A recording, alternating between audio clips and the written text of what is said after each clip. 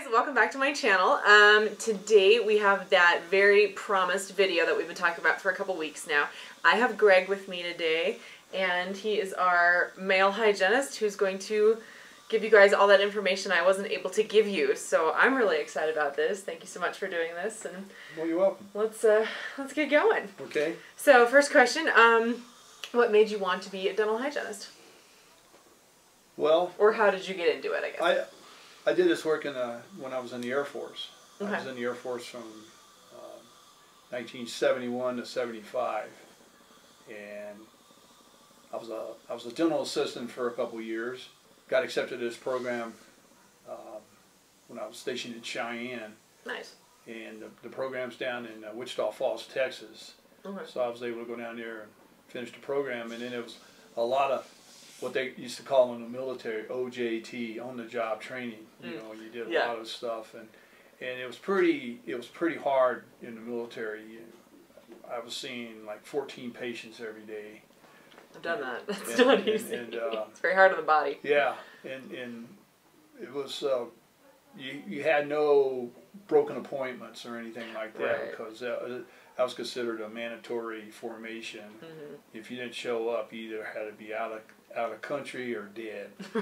They didn't take any excuses, and so your day was pretty full. Mm-hmm. And then usually a couple days we would have children. You know, oh, really? We would just bring do the families in. Yeah, we just do a little polishing and then put fluoride on their teeth. Yeah. And so when I got into the hygiene program, I really enjoy working with people. Mm-hmm. It was kind of fun, and you have to. They're sitting in your lap, so. Right. And I'm a pretty talkative guy. You know, I like to get to know my patients. I went to the midwinter meeting once. Oh yeah. Met some ladies from the hygiene school here at University of Colorado, and that got me going. And I had a friend who was a dentist that we were hanging around with each other. We were buddies, and he was kind of pushing me out of the military to go to school. And that's why I wanted to get my degree, and then when I got all my prerequisites out of the way, I got accepted to CU, and nice. It's been a long time. So how many years has it been then? Well, I graduated in 80. Okay. So if you count a couple years of my military experience, you know, it's been 39, 40 years, something like that. So you've seen a lot of changes in dental hygiene in that time. A lot of changes. In dentistry in general, really. But right. Yeah, I mean, we've gone digital. We were going digital when I was in school. You know, simple things like sterilization. Oh yeah. You know. I remember when my dentist didn't wear gloves. Right. I started wearing gloves when I got into private practice and went to a course, and they were talking about hepatitis. Yeah. So I started wearing gloves. And then AIDS came along. Yeah. And I always wore a mask. Yeah. In 1983, I went to a lecture at the Columbine Imperial Study Club. My first doctor I worked with was a periodontist, and he wanted me to go to these 4 meetings every year, and we got to hear some of the world's renowned periodontists. Nice. And we had some really great periodontists in the city of Denver, but that's when I remember he was a doctor from New York, and he kept saying, he goes, "Guys, there's something out there killing my gay patients." And he starts showing slides of this massive bone loss in some of these guys, and just the big mouth sores and all this stuff. I worked in an AIDS clinic in hygiene school. Yeah. Yeah, and you're like, wow. And you go back, and you see these guys doing these lectures, and you'll see a bare finger. Yeah. You know, holding a slide or something like that back in the day. Yep. That all stopped. Yeah. And then in about 6 or 8 months, everybody was gloving up. Yeah. And we finally figured it out. Yeah. Yeah. And so, yeah, it's been I just thought it was great. I got to work with people, and it's been fun. So you have to be a people person. That's right. And you have to be really talkative. Yeah, you gotta enjoy people. You know, you gotta. Yeah. Even the ornery ones, because you will have people that are just grumpy. They come in, and sometimes it's fun to to me, it's a game to try and get them smiling by the time they leave. You know, and you have to take care of them. Yeah. You know, they become family. Exactly. Yeah. Exactly. I've worked on people for. Unfortunately, she's passed away, but I had worked on her for 34 years. Wow. And I got people here that I've worked for a long time, and so it's like seeing a friend every 6 months. Mm-hmm. Yeah, no, there are people I look at the schedule and go, oh, yes, yeah, you know, and exactly. you kind of pick up your conversation where you left off last time. How was your last vacation? How's your dog doing? Right. Last time your mom was sick, how's she? You know, and it's just it's fun, and people kind of expect that too. That and hairdressing are the two places where people really bond with their people that they're working on them. You know, and you know, not tooting my horn, but there's people that just only want to see me, and we all get that. Yeah, and it's it's a compliment. I'm sure you know? some of the other girls have that same thing. You know, we put flags. You know, I work with one other girl, and there are people that only want to see her, and that's fine. And there's people that only want to see me, and she's totally okay with that. And that's just how it goes. What you call bonding. Yes. You know, and then there's people we can pass on, off, and we go, hey, guess who's coming in? It's your turn this time. Yeah. So. Yeah. But very cool. that's probably the most important thing is that you know, if you want to be grumpy, then I think you need to go find some other kind of profession. Yeah, go work at a cubicle. You don't have to deal with people. Exactly. Because you know, you may not always be feeling great during the day. Oh yeah. And some but you have to hide it. Some of these patients that I've worked on for years, they will know if something's wrong with you. Oh yeah. They'll ask you, okay, what's the matter with you? Well, this morning I was running behind, and for the first time in 12 years, I ended up going to work without any makeup on. And my patient's like, are you feeling okay? I was like, yeah, I just don't have any makeup on yet. So yeah, you know, but they do. They pick up on that stuff. They go, you know, you don't look so good. What's going on? Historically, why do you think hygiene has been kind of a women's career? Well, you know, I think it's just like the nursing career, the nursing profession. You know, it's predominantly female, and you know. I think it's kind of a historical thing too, where the hygienist was kind of like a nurse for dentistry, right, and that was just kind of a woman's role back in the day. A lot of times it was caretakers. So. A lot of times it was his wife or something like that. Yeah. And it was just that's how it was, or they would bring in a nurse, and it did start out being a nurse, and then it turned into something else. But it's funny, in the military, they were all guys. Yeah. Yeah. Most of especially in the Air Force, most of the assistants were males. Yeah. Again, there were 3 guys in my class, and I've lost track of them, so I hope they're still doing hygiene. As with male nurses, I think we need more men in hygiene as well as we need more men in nursing. Especially nursing, because you're doing all that lifting and nursing is tough muscles. It's a tough field. It's very tough. My mom's a nurse. It's a very tough field. Been exposed to some male nurses, and I think they're great. Yeah. I've got some friends that are male nurses. They're fantastic. They do very well. So do you feel that dental hygiene is sexist towards men because there aren't many men in hygiene? Like, have you ever run across the time where you were interviewed and you feel like you lost a job because you were a man, or patients treat you differently because you're a guy? You know, at the beginning, maybe a little bit. You know, because it's still kind of rare. Not as rare as when you started, but it's still kind of rare. And some of the docs I've worked with, like the periodontist, he was from the old school, and always wore a coat and tie to the office, and you go to lectures. He expected you to put a coat and tie on. Yeah. He mentioned to me one day. He says, "God, Greg," he goes, "I won't ever have to worry about you getting pregnant." And that's true. Yeah. Yeah, that's true. And that's one thing they're not allowed legally to ask us. Yeah, right.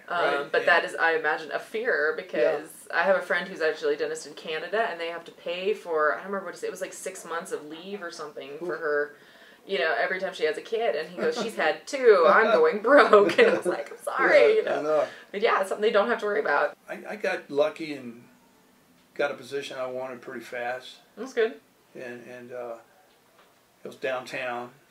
And I had been going to school downtown working downtown, you know, waiting tables when I was in school. So I liked the downtown area at the time, and then he'd always been a downtown doc, and so it was fun.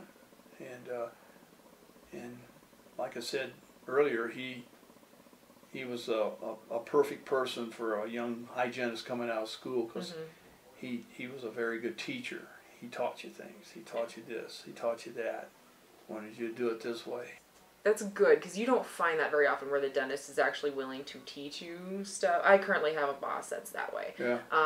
Previously, though, my bosses have not been. It's just, here's your corner, do your thing, make me my money. Yeah, you know, right. And that's fine as long as they're leaving me alone and they're not making me push product or something. I'm okay with that. But I had a couple incidents when I was in school, because I was the only male in my program, and they would put me in with the dentist in the locker room. Where we changed and everything, and there were a couple of the dentists that, you know, I probably say something once in a while. Yeah. Well, it's like I said, it's rare. Like Yeah. if I'm in a CE course and I see a guy in there, I do automatically assume he's a dentist. Yeah. I do. Yeah. And I thought about that today. I went, you know, I was in a really great class in January called Lip Zip at the convention here in Denver, and there were quite a few guys in there, and it never dawned on me that maybe some of those guys were hygienists, you know, just because I'm not used to working with them. Well, there was a guy behind me in the next class, and then I think there was another guy behind him. They wouldn't put multiple guys. It was such a small class. Yeah. You know, only 16, but they wouldn't put multiple.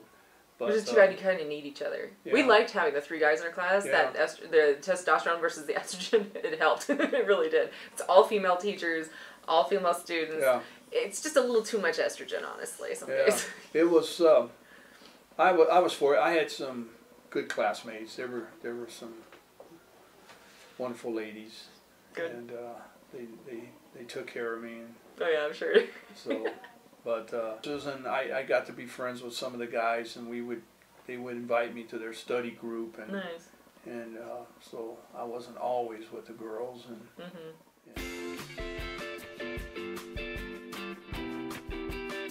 A guy is looking at this as a profession.